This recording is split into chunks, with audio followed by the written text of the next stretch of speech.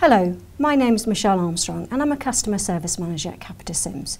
Today we're going to be looking at SIMS individual reporting and how the graph functionality can provide a flight path of a student's progress, and also how that can be utilised for reports for parents but also for internal reporting.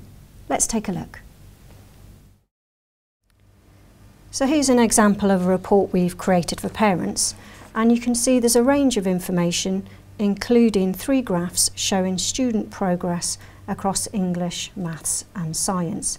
So now we're going to look at how that was created within SIMS. So we may want to display progress during an academic year or from a key milestone. At primary level, this could be showing pupils' actual level at the end of Key Stage 1 and their progress towards their expected level at Key Stage 2.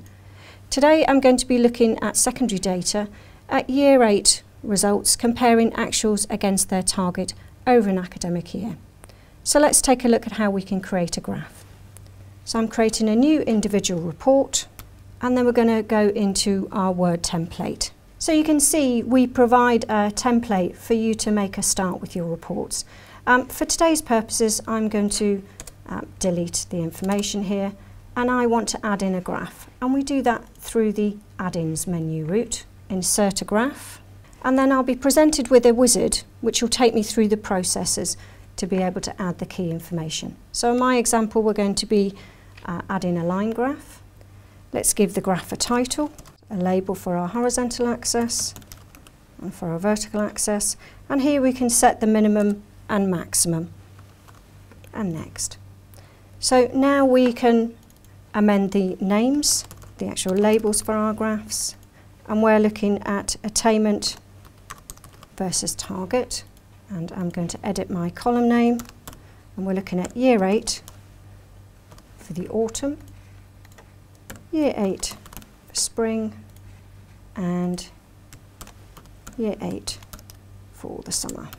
And now we just need to add our results.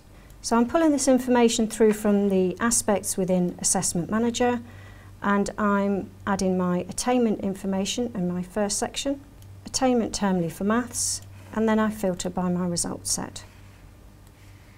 Year 8, autumn, and then update.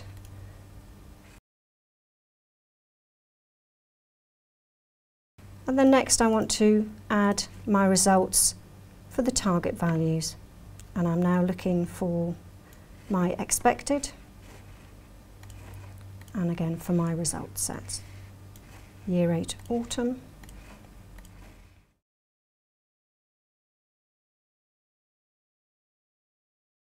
So now I've added my results information, click on next, and now I've finished.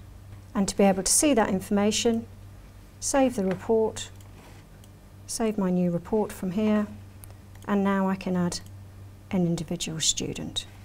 So let's identify some of my Year 8 pupils, and let's preview his report.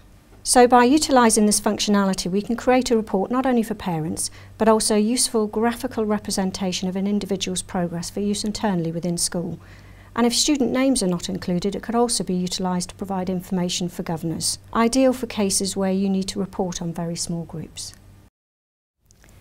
So I hope you found that video useful.